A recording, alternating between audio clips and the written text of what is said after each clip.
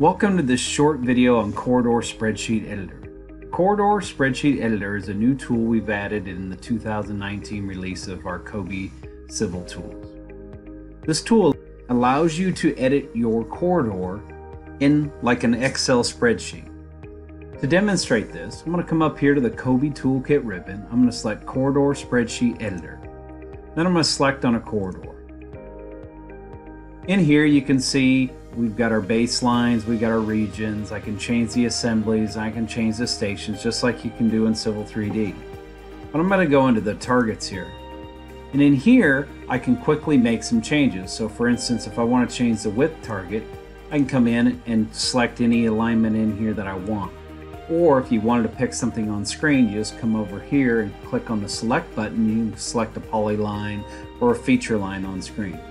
The idea here is it's very quick and easy, so if you have a lot of surfaces or a lot of alignments in your model, sometimes you're sitting there waiting for Civil 3D to generate it. Well, we load all of them in here, so it's very quick and easy to do. The other benefit of this is I can save out a spreadsheet and I can use it on another job. So I'm going to demonstrate that. So I just come up here and I can go up and I'll just say, hey, let's save this. I'm going to save this onto my desktop.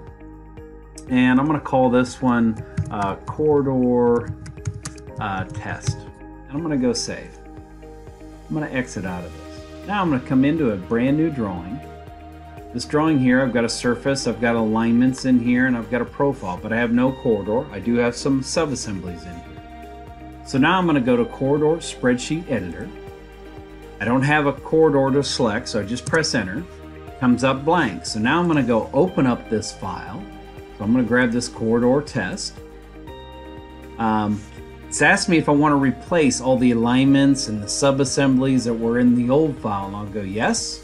So now if I just quickly go over here to surfaces, you'll see I've got a surface and my alignments. These are the alignments I currently have in my model. So now I'm going to create a corridor. So I'm going to take this, I'm going to copy it, and I'm going to paste it down. I'm going to change my alignment here to this one. And I'll change the profile. Then I'm going to change this subassembly because this one doesn't exist in my drawing. And I'm going to change the number here to 2, so my next region.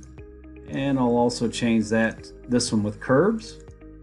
And the starting station, I'm going to go 0 to say 600. And then this one's going to start at 600 to say 1200. Okay. I'm just going to go apply here. Now I'm going to go to my targets. So now you can see I've got 2 regions in here. I want to set my surfaces here, so I'm going to come in and I'm going to select my surface.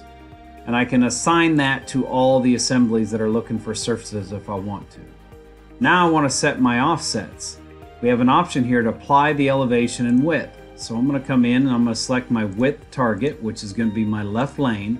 Automatically it goes and sets the profile for the left lane. Now I can go in there and check to see if it's the right one or select a different one. I'll come down here and do the right lane. So I'm going to go the right lane. And there again, it automatically picks that profile. Instead of you having to get out of the dialog box, go back into the other one for the profile to set the profile targets. Also, if your assemblies are the same, you can actually select on this and say assign that. I'm going to click on this. I'm going to assign to the exact same assembly. So there I go, and I'll select this one, and I applied that. So now I've already set all my corridor. Everything's all ready to go. I just go apply and close. And now you can see I've created a corridor. It is targeting the surface. You can see here I've widened it out. It's automatically picked up. This is a brand new drawing, very quick and easy to create a corridor based on that spreadsheet. This concludes this short video on Corridor Spreadsheet Editor. Hope you enjoyed it, and thanks for watching.